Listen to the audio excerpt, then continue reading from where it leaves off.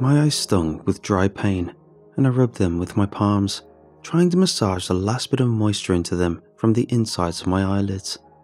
Like wringing out a sponge that's been sitting in the desert sun, there was little benefit. Still, I continued to stare at the computer screen in my home office, waiting for the final calculations to finish. If I was right about this, the dark silhouette of a planet I'd been staring at for the last 2 days really was capable of harboring life, maybe even intelligent life. The thought seemed surreal and dreamlike, further evidence of my exhausted state. It couldn't really be happening. It just wasn't possible. Was it? A second later, and the status bar showed complete, and the calculations were finally done. I began to read through the results, showing temperature variations and percentages of various compounds. Reading down from the top, my heart began to hammer faster and faster in my chest. Nitrogen, 78%. Oxygen, 20.9%. Argon, 0.9%. Carbon dioxide, 0.03%. Additional gases, see further breakdown below, 0.17%. Median temperature, 58.43 degrees Fahrenheit. It was impossible. The composition of the atmosphere, the temperature, the size of the planet, and its proximity to its star was just so happened to be a G-type yellow dwarf main sequence star. All of these features, they were identical to Earth, which meant I discovered the one planet every astronomer had dreamed of finding, the unicorn, the Goldilocks, the twin to our one-of-a-kind blue speck in the middle of the impossibly vast ocean that is space. If there was one place among the stars that could harbour intelligent life, this was it. I sent an email to my superiors telling them what I discovered, but it bounced back, saying undeliverable. After several more attempts, I tried calling, but the line was always busy, no matter who I dialed. Frustrated and exhausted, I decided to wait until morning. The cell service in the area of Hawaii was notoriously terrible, so I tried from a landline the next day. I hadn't slept in 48 hours, and it was all catching up with me at once, as my eyelids grew heavy and I wandered into the bedroom, collapsing onto the mattress. I fell asleep a second after my head hit the pillow, and I drifted into a deep sleep filled with mysterious dreams of lost stars and hidden planets. I awoke to the sight of a bright, bluish-white light. It glared at me from the end of my bed, an opening like a giant mouth. A silhouette emerged from the light, and then another. Just like the planet I had been watching through the telescope for so long, the figures blocked out a portion of that light, but only momentarily. And then there were hands roughly grabbing me and yanking me up from the warmth of my bed, pulling me across the floor with my feet dragging abrasively along the rough carpeting. "Hey, what are you doing? Where are you taking me?" I shouted, thrashing as I came back to alert wakefulness. They said nothing, only gripping me tighter as we drew closer to the blue, swirling vortex of glowing light. We went into the portal, and I felt extremely warm, then extremely cold, but only for a brief moment until we came out the other side. 2 robed figures stood before me, and I saw that we were on a rooftop overlooking a vast city. The buildings were towering, their features angular and sharp. Their highly reflective surfaces were tinged pink and blue, and I suddenly realized why they looked so bizarre. We're there, aren't we, on the planet I just discovered? The figures standing before me didn't say anything. They only stared blankly at me. As I observed the foreign planet in wonderment, I saw that the aliens who lived here were far more advanced than humans on Earth. This looked like a city from Star Wars.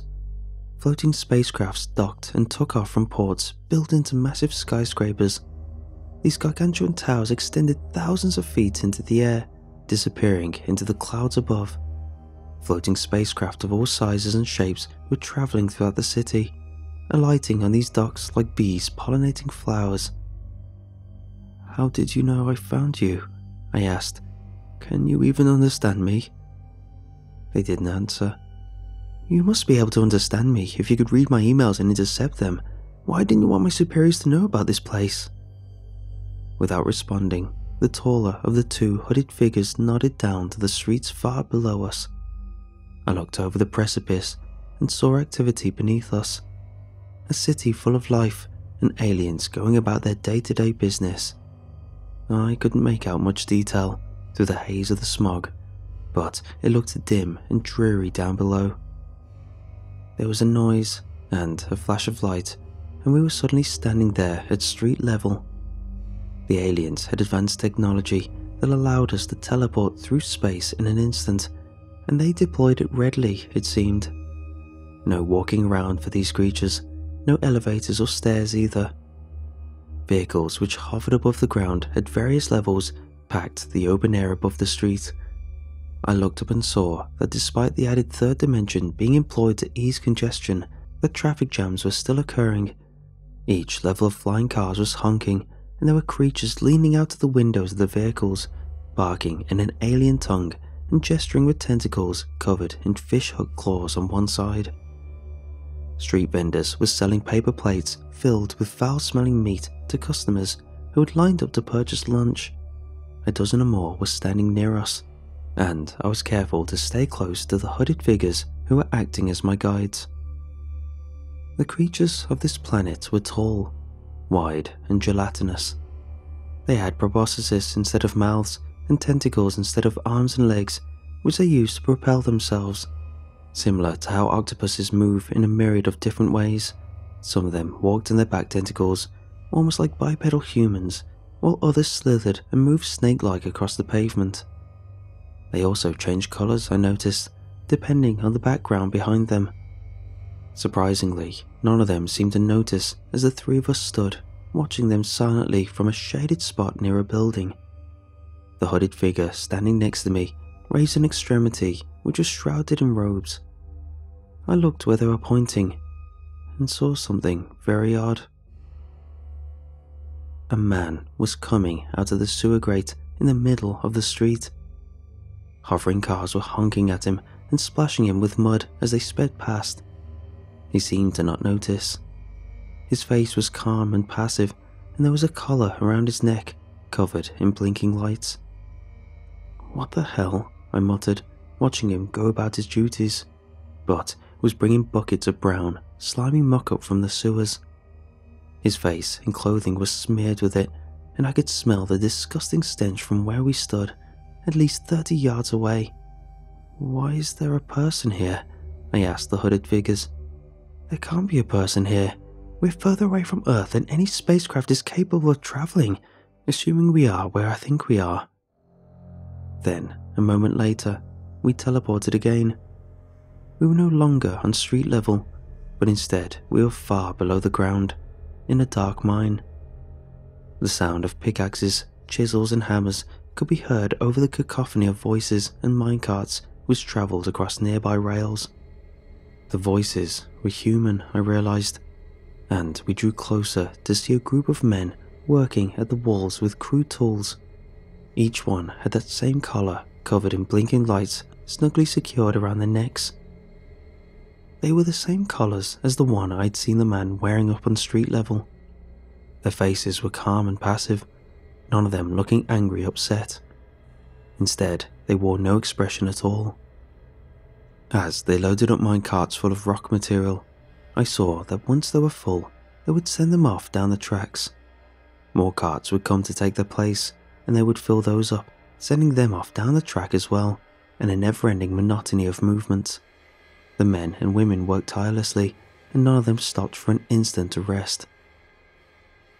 I looked at my guides, beginning to grow angry. What is this place? What are you doing to these people? The hooded figures looked at each other and nodded, then turned back to me and revealed their faces. My guides were human, but they looked different, battle-scarred and branded with strange numeric tattoos and barcodes which covered their skin. The one on the left was a man, the other a woman. Both had shaved heads and brown eyes. We needed to show you what would happen if you contact your superiors about this planet. If we didn't, then this timeline would become prime. Trust me, you don't want that." I looked back and forth between their unreadable faces, then again at the hordes of human servants being forced by giant aliens into servitude. I was terrified, but the scientist in me needed to know what all of this meant.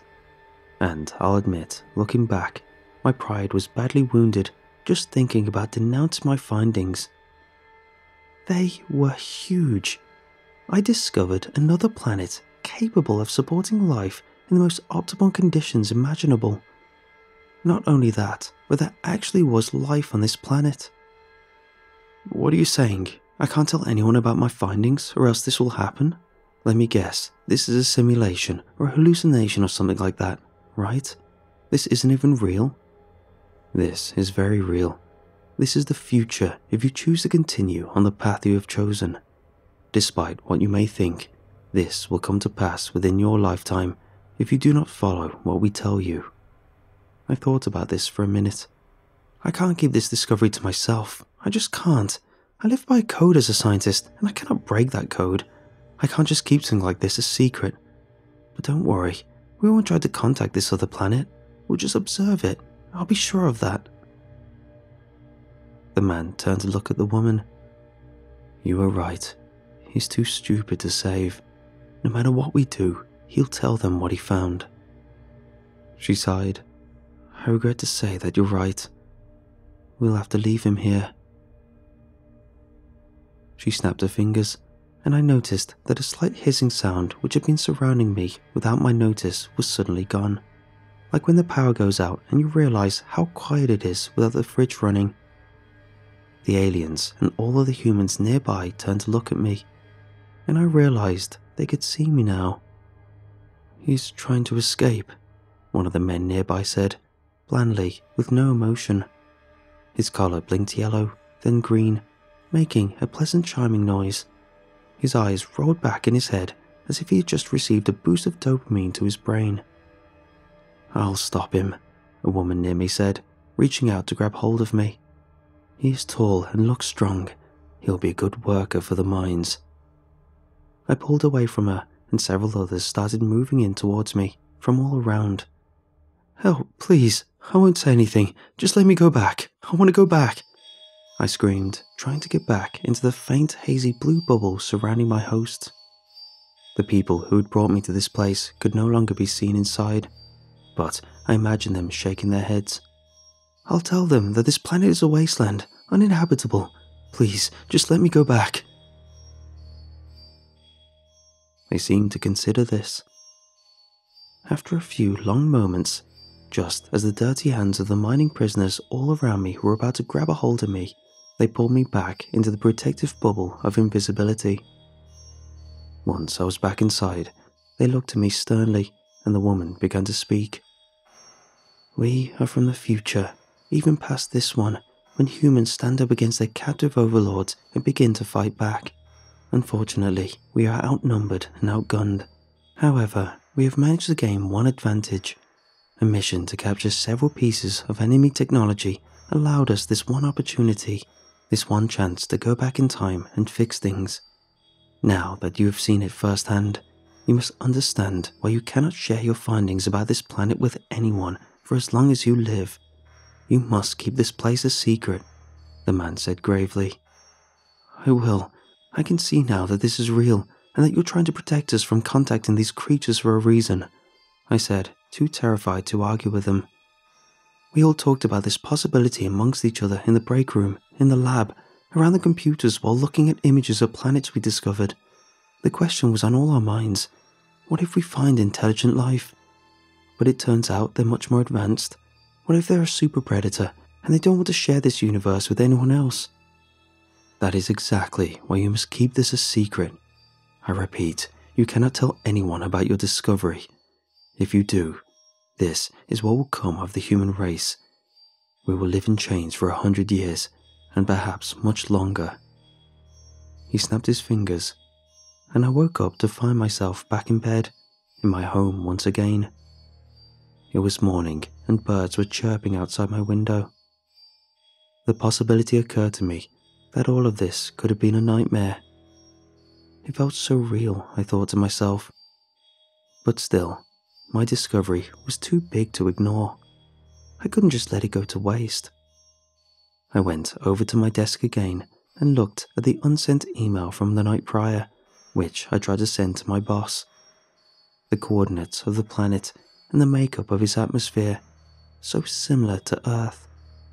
It was all right there, waiting to be seen. I couldn't help myself. I hit the send button. I know some of you will be upset with me, but you don't understand. This discovery is going to be huge. It's going to change the world. It's going to change everything.